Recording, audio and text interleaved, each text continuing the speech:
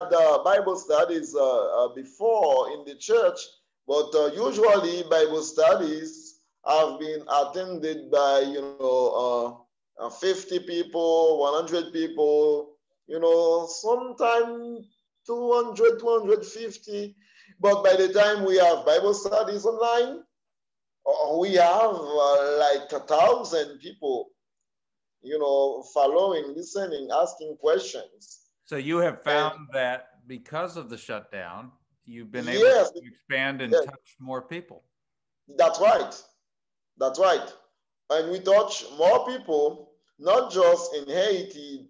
I don't know if you know this about Haiti, but because of poverty, problems, we have many Haitians who leave the country to live in other places in the world, and we lost connection with those people. But since we transferred to online, we had, we get connected to those people again.